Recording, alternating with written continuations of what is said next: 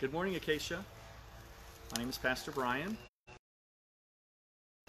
For us this morning, we're here outside in Jinja, and we praise God for the good weather this morning, and we're praying that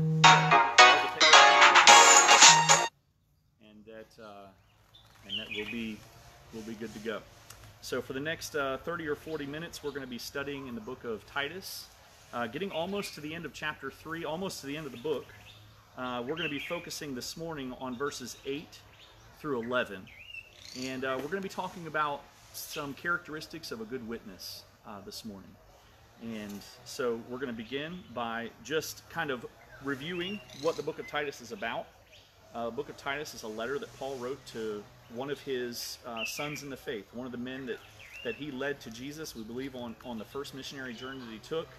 This man named Titus became, like Timothy, one of his disciples, one of the people that he wanted to grow up and send out into wherever the Lord wanted him to go to preach, to be a pastor.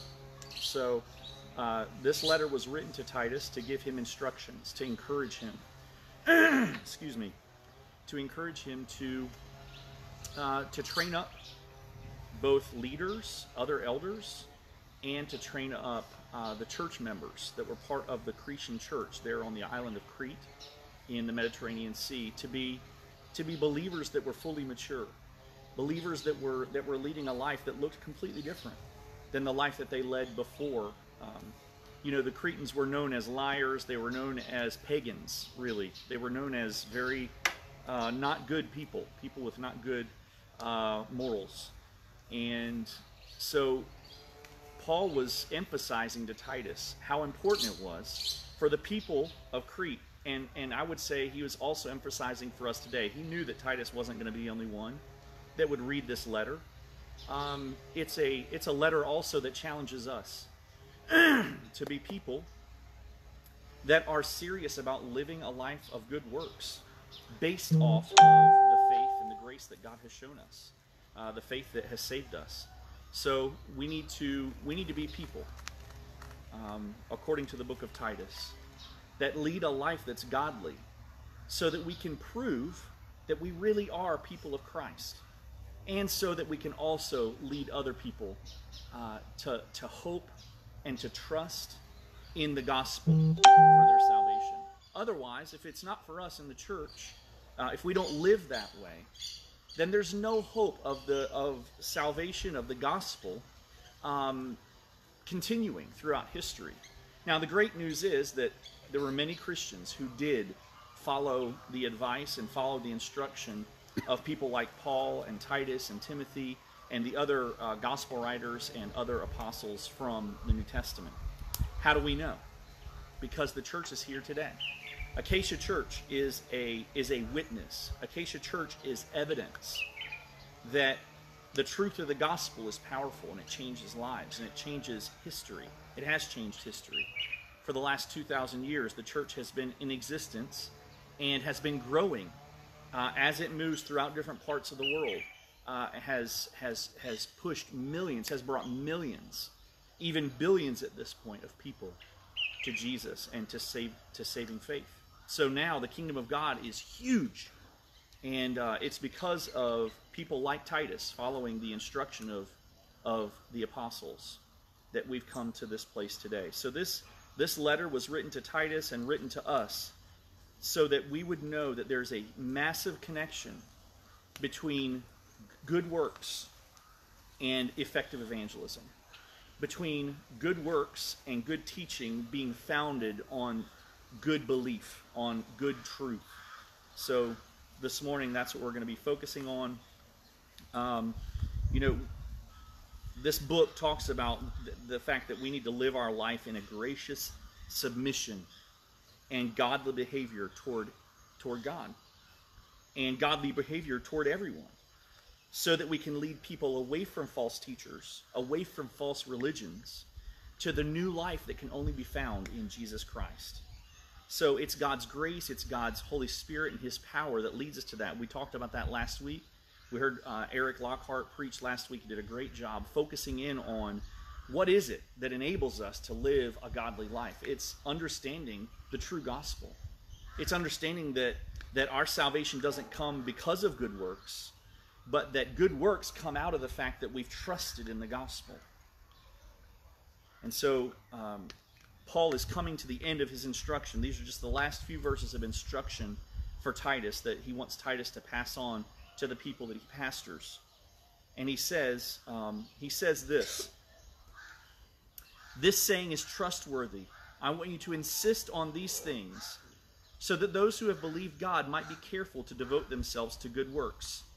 These are good and profitable for everyone. But avoid foolish debates, genealogies, quarrels, and disputes about the law, for they are unprofitable and worthless. Chapter 3, verse 10, the last two verses here. Reject a divisive person after a first and second warning, knowing that such a person is perverted and sins, being self-condemned. The main portion of Paul's teaching toward Titus and all who would hear the letter is that we would be a good witness. That we would be a good witness because we've heard these trustworthy things, because we've learned the gospel. So we're going to pray, and then we're going to talk about what this passage means, and we'll even give a little bit more context through reading from verse 1. Let's pray. Father, I pray that you would help us this morning to listen to your word, to see how our good works connect to what we believe, and how what we believe determines the direction of our life. And it determines also not just the direction of our own life and our own life as the church, but it also determines the direction of the people around us. Because the people who live around us are watching us. There are people who believe all kinds of different things about the world, about who God is, about who you are. And many of the things that they believe are not true. And because they're not true, they lead to a false hope, false religions, false teaching that leads people astray by the millions and by the billions today in our world. And so, Father, I pray that you would help us this morning to recognize what it is that we truly believe. Father, I pray that you would help us to look at the way that we live and decide, is the way that we're living really pointing people to what we say we believe, to the truth of Jesus, to the gospel. And then also, Father, at the end, Father, help us to realize that maybe there are some things in our lives, some argumentative spirit, some divisiveness, some things in our lives, some patterns of our life that are not leading people to Jesus within the church or outside the church, but that in fact are probably leading people away from you. And so, Father, help us to learn just from these few verses some characteristics of a good witness, and help us to live as a good witness in the world. Help us to lead other people to be good witnesses in the world, so that your kingdom will grow, so that you'll be glorified by more and more mouths, by more and more hearts, by more and more lives. In Jesus' name we pray. Amen. It's because of God's grace that we are called good by God. It's because of the gospel that we have hope. It's because of the gospel that just in verse 1, or in the last verse of from last week, that we are called heirs. That's verse 7.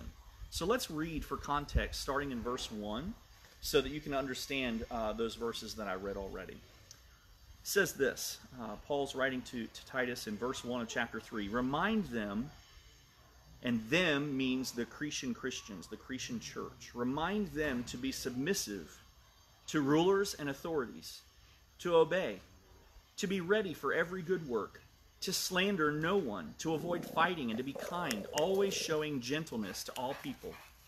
For we too were once foolish, disobedient, deceived, enslaved by various passions and pleasures, living in malice and envy, hateful, detesting one another.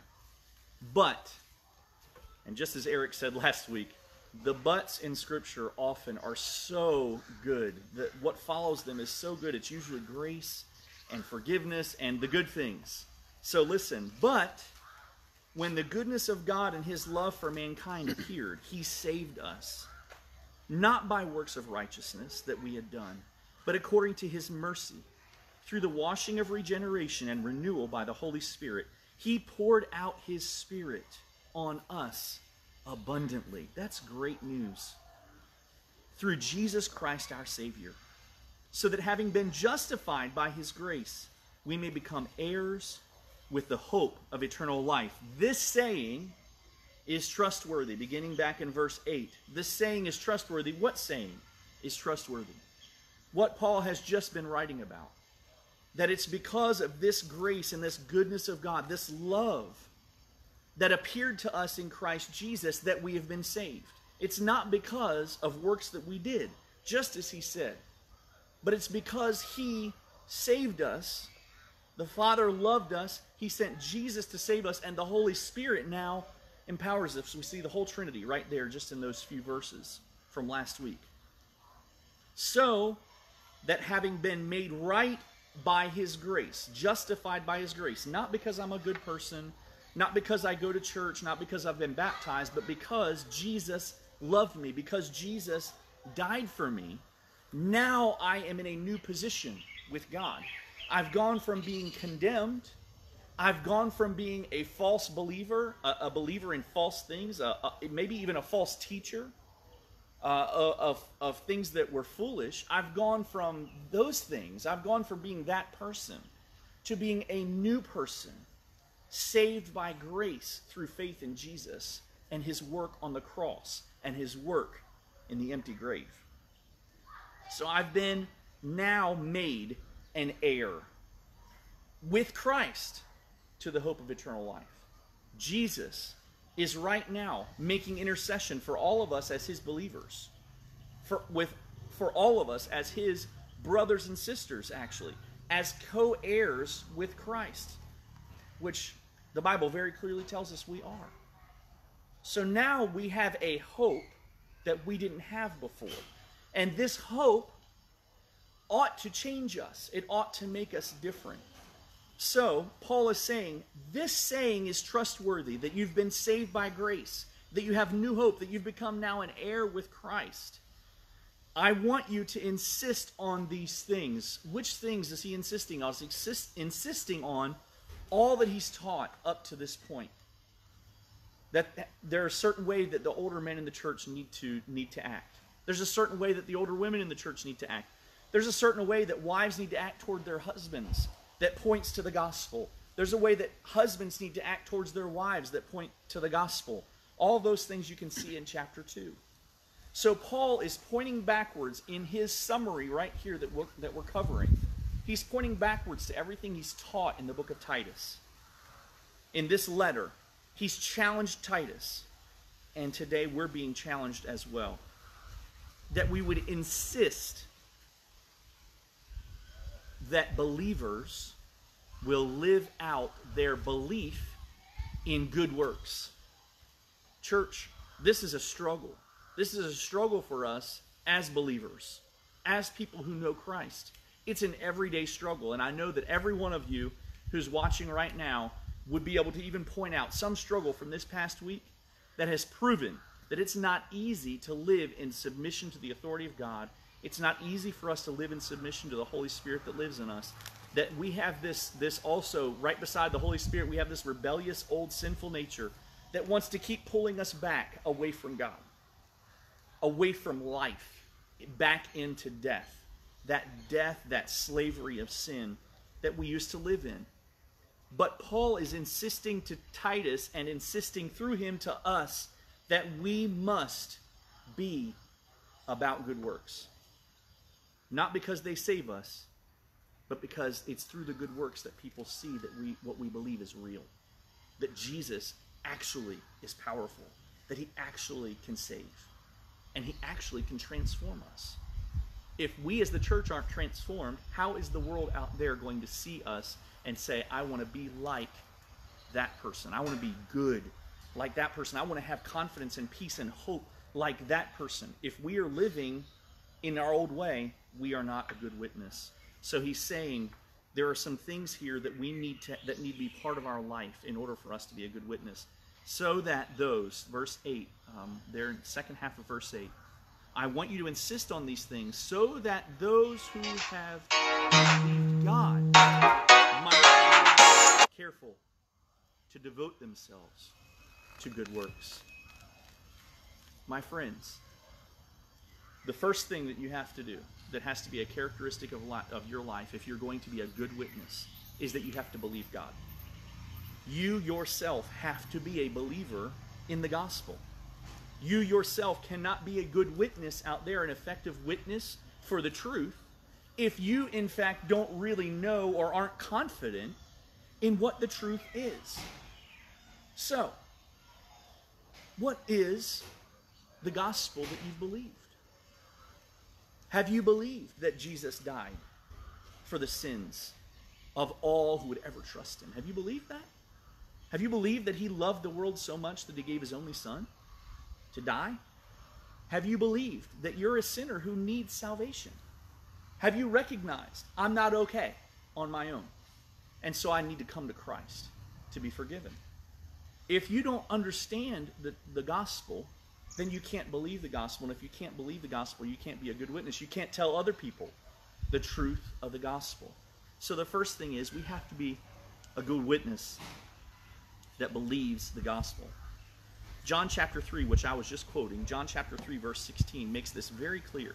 It's impossible for us to be a witness. It's impossible for us to be a child of God. It's impossible for us to know this new life without trusting, without believing. Listen to this. I'm going to read all the way down to verse 18. For God loved the world in this way. He gave his one and only Son, so that everyone who believes in him will not perish. Did you notice that word, believes? So that everyone who believes in him, that's the key. It's our faith in the Son of God that changes us, that brings about this fact that we will not perish but have eternal life.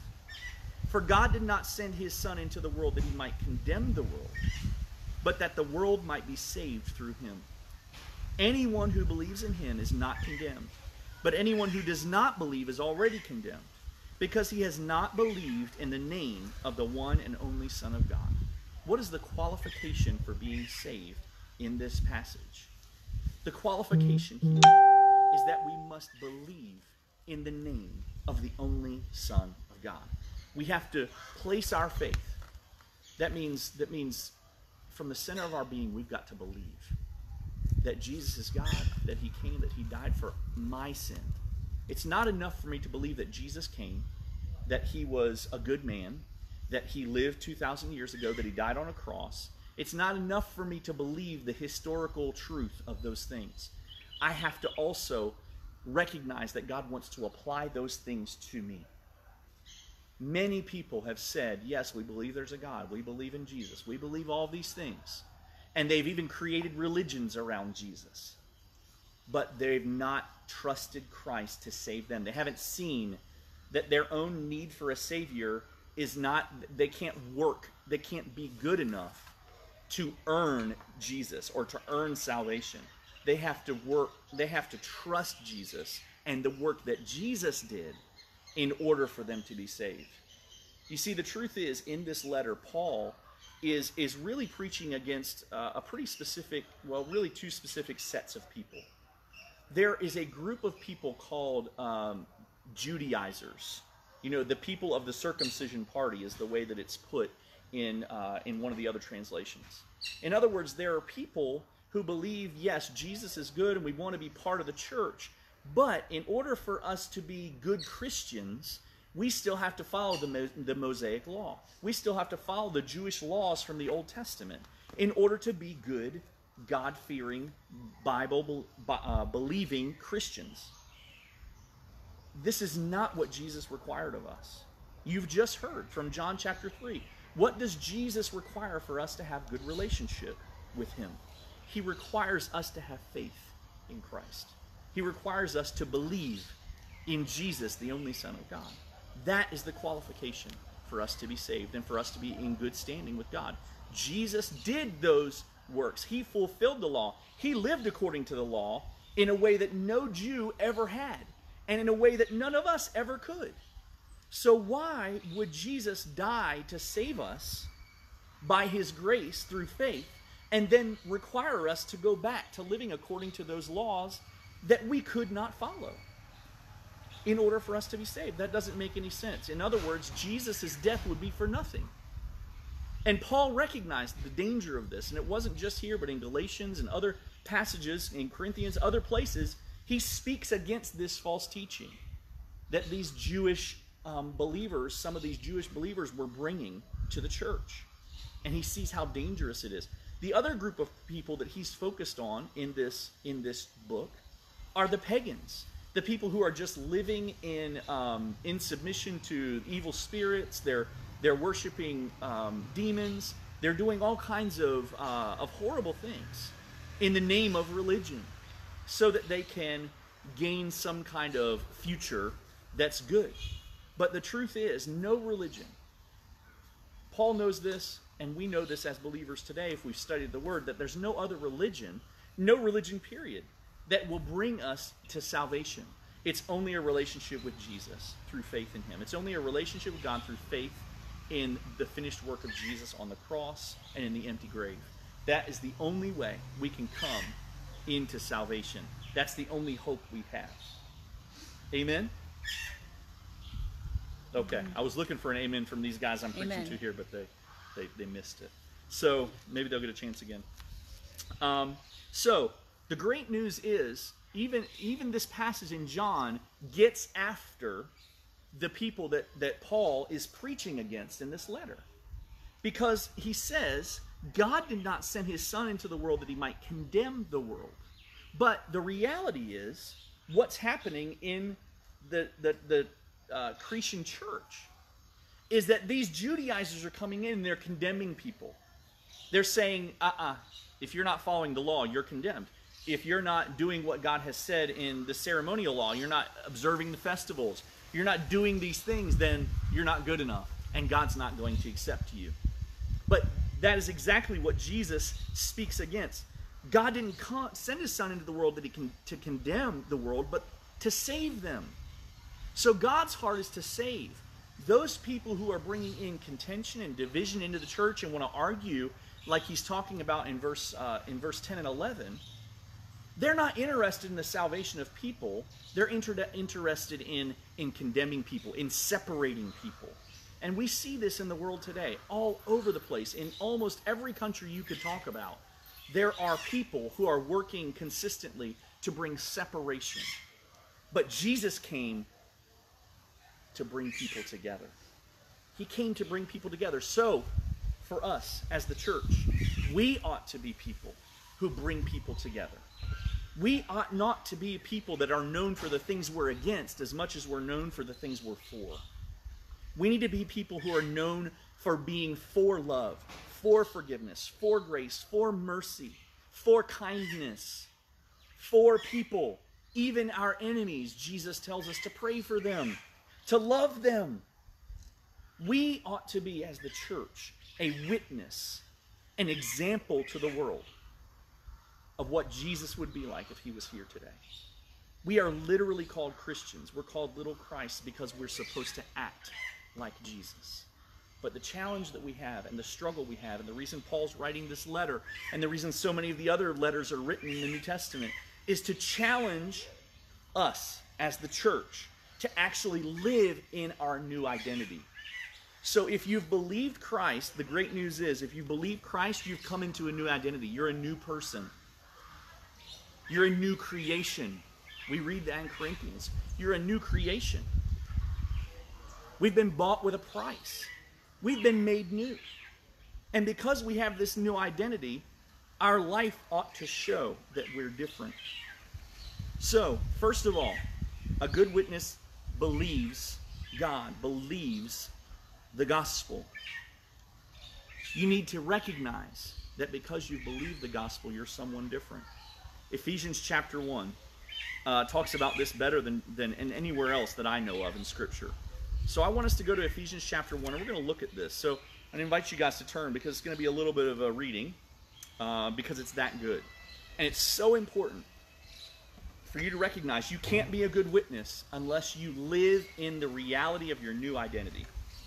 Because if you're not living in this reality yourself, it's going to be hard for you to be a good witness and a good example and to be a joyful person in sharing the gospel with other people. If you don't recognize some of what Jesus has done for you, even some of it, you can't be a good witness to those outside. So listen to what Paul says about us, okay? I want you to put yourself in this passage because it really is about you. Listen to this.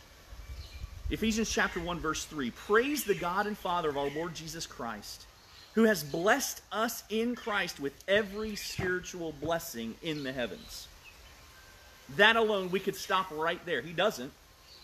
We could stop right there. He's blessed you with every spiritual blessing in the heavens because of this salvation you have in Christ. That alone ought to motivate us to go out and share the gospel.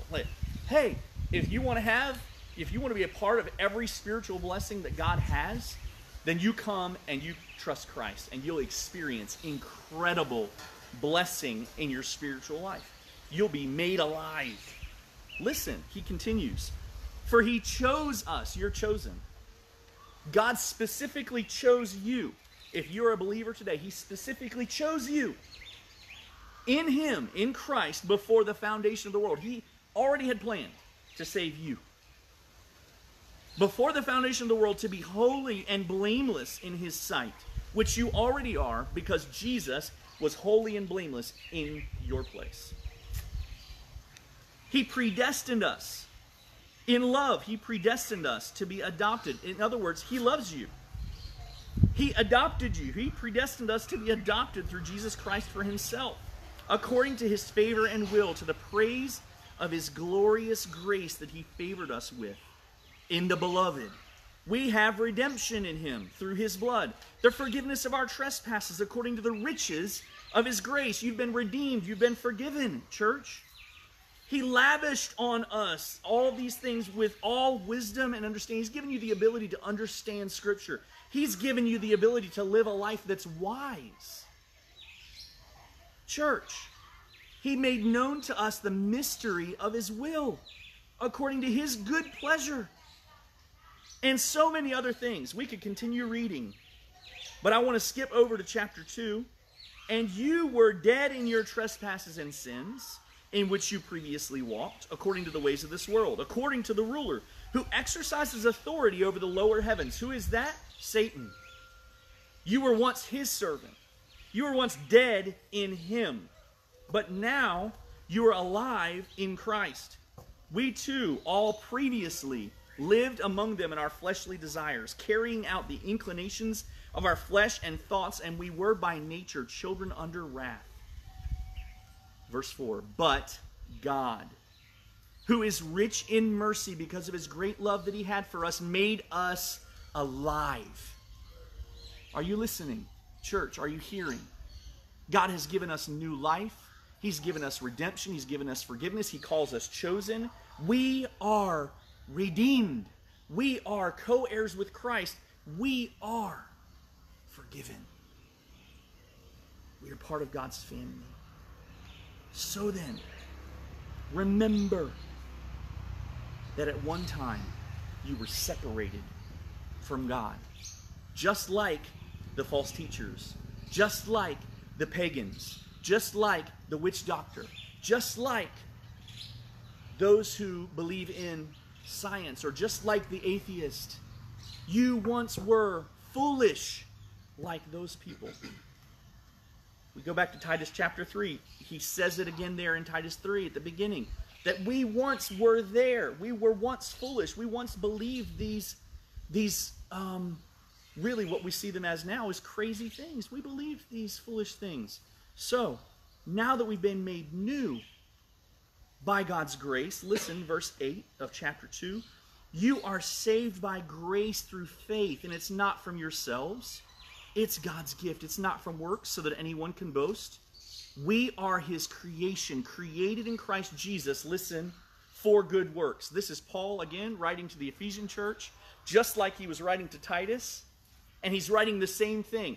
Listen, you've been saved by grace, not because of your good works, but you've been saved in order to do good works. Because it's in the doing of the good works, it's in living this new lifestyle that we point other people to Jesus. Church, we have to live out our faith. That's what Ephesians 2 is saying here. We've got to live out our faith. In order to be a good witness, we believe the gospel, and we know who we are. We recognize who we are because we've believed, that our life is completely different, that our lifestyle ought to be completely different is the next point. A good witness is devoted to good works. There we see that there in the passage in Titus 3 verse 8. Let me get back there. We can see it. So that those who have believed God might be careful to devote themselves to good works. We have to be careful to devote ourselves to good works because it's not a natural thing. This doesn't come from the natural side of us. We have to be careful. We have to make a plan, church. We have to make a plan, my brothers and sisters, to devote ourselves to good works. It doesn't just happen. It should just happen. We should have the desire for that to happen, but it doesn't just happen. We have to be careful to devote ourselves. This idea of devotion is the idea of literally dragging ourselves, bringing ourselves to what needs to be done. You know, a lot of times we can be led by things other than devotion to good works. A lot of times if we're led by our own feelings or our own appetites, do we go towards good works? Is that where we head? No, we don't. But we can become very devoted to things very easily that have nothing to do with good works. That's why Paul is saying to us today, you've got to make plans. You've got to make a plan, and then you've got to work the plan in order to accomplish good works in your life. It doesn't just happen. God has given you everything you need for life and godliness. He's given you the Holy Spirit. He literally lives inside of us, church. He lives inside of us. So we have no excuse. Now it's up to us to make a good plan, to live out good works, to devote ourselves to good works. Why? These are good and profitable for everyone. In other words, if we will live our life in submission to God's authority and doing the things that God wants us to do, then we will be a blessing to not only people in the church, but to the people outside the church. Everyone benefits when I live. Everyone around me benefits when I live in submission to the gospel. And when what I say I believe lines up with the truth of God, and that lines up with my actions, I become a powerful force to compel people into the kingdom of God. Did you hear that? When what I believe lines up with the truth of God. And the truth of God, of course, leads me to line up my life, my behavior, my attitudes, my words, the way I say things, line up with that truth. Then I become a powerful force for the gospel, for the witness of God to go out into the world and be effective. But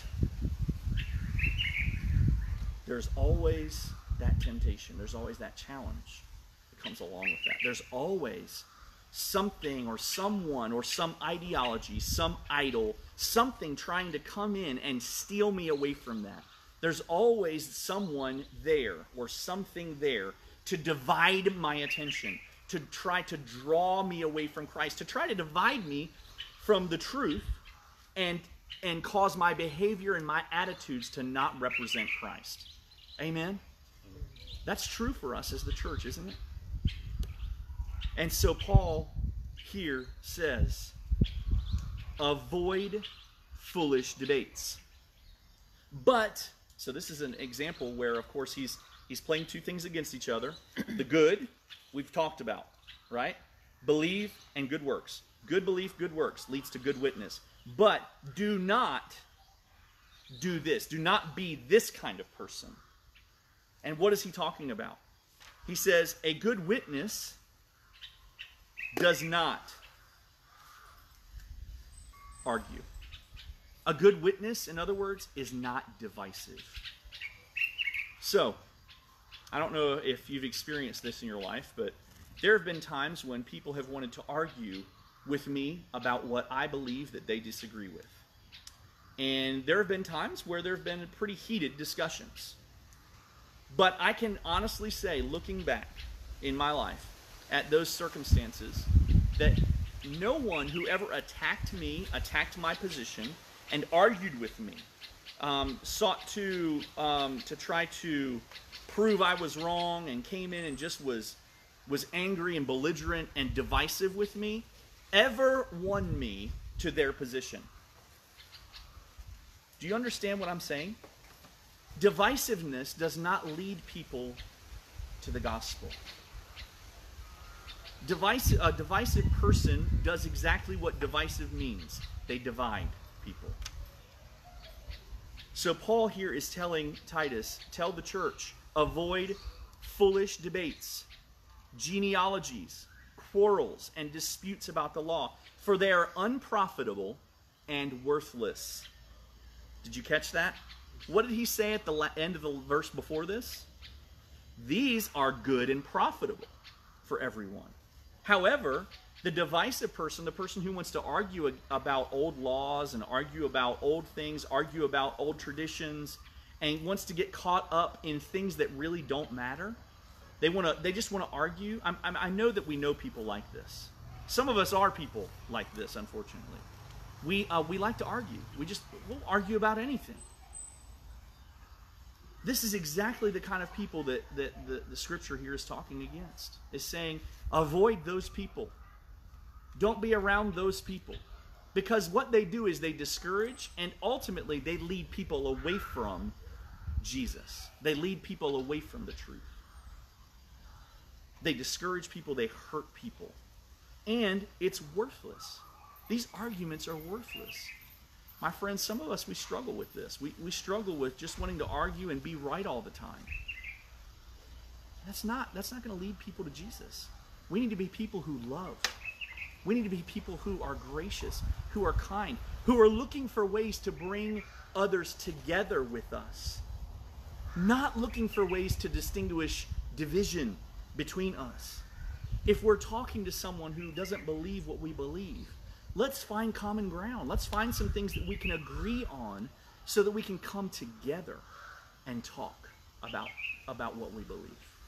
But if we come and we're divisive, we separate people, then people don't want to listen to what we have to say. And they never get to hear the truth in a way that opens them up to believing. I hope that makes sense. So in verse 9, that's what he's talking about. If we're going to be a good witness, we have to stop focusing on arguing about things that don't matter. We've got to stop focusing on things that Jesus has fulfilled. We don't need to go back to trying to live according to all the ceremonial laws, of course, in the Old Testament, but we definitely need to be very careful to hold our traditions in open hands. We don't want to fight about things that aren't essential. We need to be willing to stand for the truth of the gospel, stand boldly, but we stand in love for the truth. We don't seek to divide, we seek to bring together as the church. That's our job. If the gospel divides people, then that's up to God. That's between that person and God. But we don't want to be those people that divide people. We want to be people who bring people together. Many of the false teachers on Crete were preaching these lies, that we have to obey all these laws, and that's why they were so caught up in arguing about them. But that's not us. There are still many, of course, false teachers today who are focused on religion and customs and not focused on Jesus. Let's not be those people. Let's not be those people in the church. Let's be people who focus on a relationship with Jesus. We don't focus on religion. We know that it's a relationship with Jesus that saves. Let's not focus our life on enforcing a bunch of rules that we couldn't keep.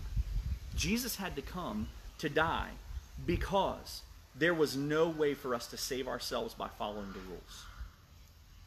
So how can we then turn around and demand people to follow a bunch of rules that we ourselves can't follow? Jesus followed the rules for us, and he died on the cross for us so that we could be forgiven for breaking the law, which we could never keep, and be given eternal life, which we could never earn. That's the great news of the gospel. So let's not go back into that dead life, those dead works, those those dead ends of trying to live according to the law in order for God to love us or to save us. Because those things aren't true, and they don't give us life. And they actually lead people away from the gospel. So a good witness believes the gospel. A good witness is devoted to good works, to a good works lifestyle. And a good witness is not divisive. So let me ask you a couple of questions as we finish.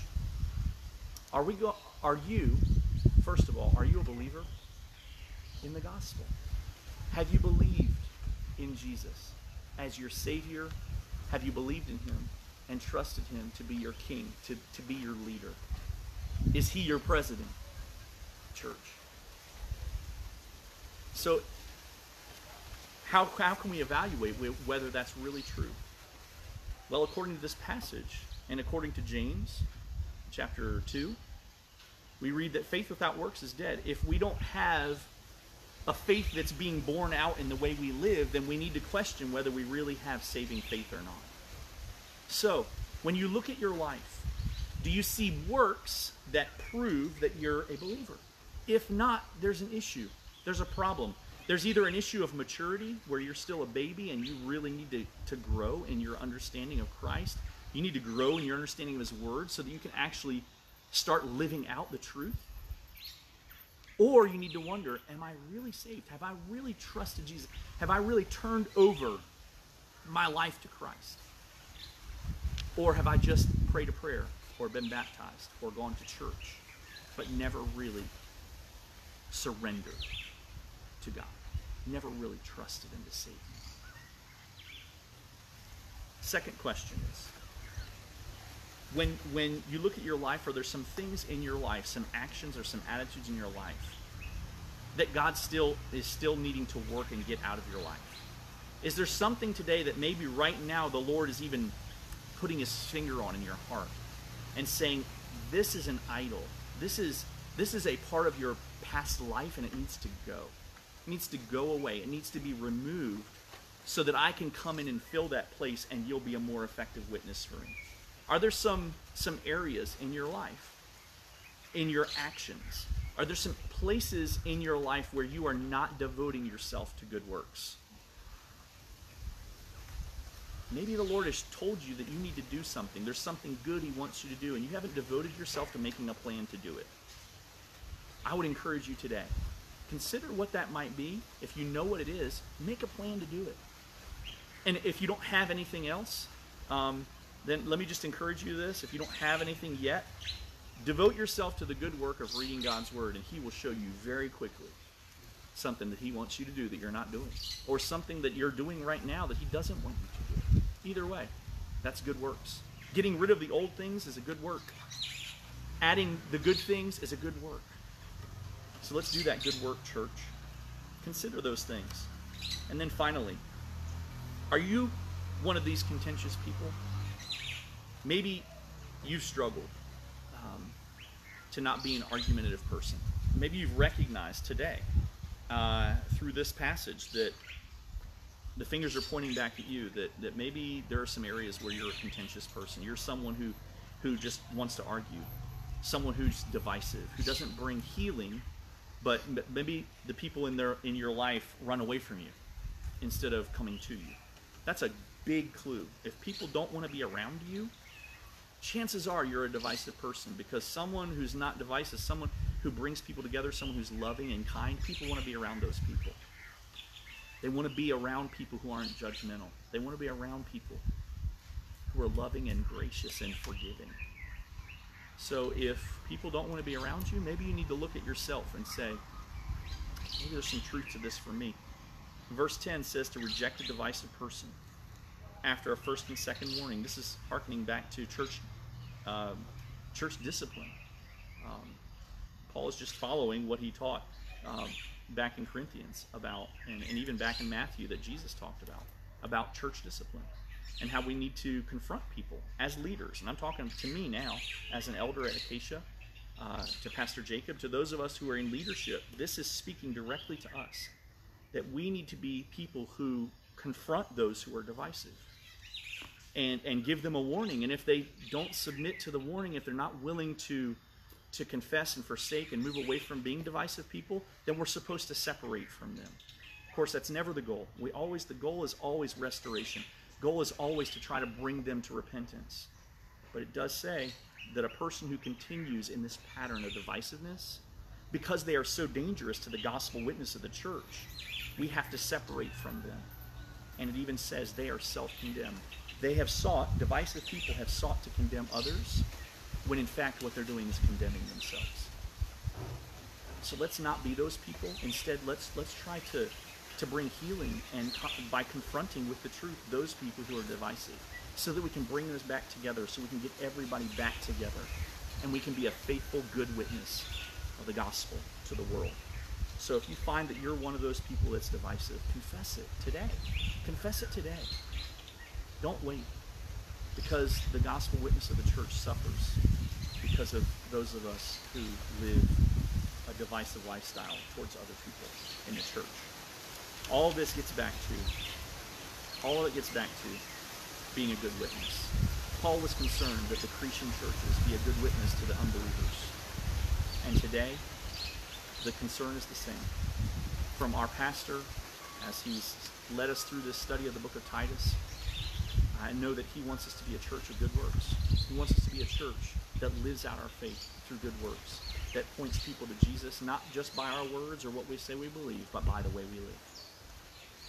So let's pray and ask God to help us, to guide us. During this time, we have a special time right now where we have the opportunity to show good works to our community in a way that oftentimes we don't necessarily feel the need for. But right now, we've been given an opportunity in this COVID-19 shutdown time to serve and to love others and to show others the joy and hope that we have, regardless of circumstance. So let's be a good witness together occasionally. Let's leave this passage of Scripture and go out and make plans to do the good works that point to Jesus, that point people to the hope of Jesus. Let's pray. Father, we thank you so much for your kindness and your goodness again to us today. You have poured out richly your blessings, your spiritual blessings on us, as we read in Ephesians 2. Father, you have enabled us to do good works. Not just enabled us, but planned for us to do good works according to Ephesians 2, verse 10. God, you made that plan, and as we look through the book of Titus over and over and over again, we see the emphasis on good works for us as believers, so that the truth will not be seen as a lie, and so that we can lead other people to the loving kindness of God our Savior, you, our Savior. Father, we thank you for the Holy Spirit that empowers us to do these things as we submit our lives to you. Help us not to see ourselves as our own authority, but to submit ourselves to you for your glory and for the good of ourselves and those around us. Help us to live this week a little bit more in submission to you, or a lot more in submission to you. Help us to confess our sin of being a divisive person, if that's what we've been. If we find ourselves being bringing trouble in our homes, in our families, in our workplaces, instead of bringing solutions, we bring problems. God, help us to be the kind of people instead who bring kindness and gentleness and love and self-control, so that we can point people to Jesus. It's all about him. This whole thing, all of it, all of history, it's all about you. So help us to live what we say we believe. It's in Jesus' name we pray. Amen. Thank you, church. Thank you for joining us this week. Hope that you'll tune in next week for the final sermon in the book of Titus that Pastor Jacob's going to lead us through. And I know that he would want you to know that on Thursday, he'll be back teaching in the book of 1 Peter. So if you need to catch up on any of those things are online at Acacia Church, Acacia Community Church on our Facebook page. And also you can find them on YouTube, or you can find them under Kasule Jacob, our pastor, there on YouTube. Thank you so much for watching.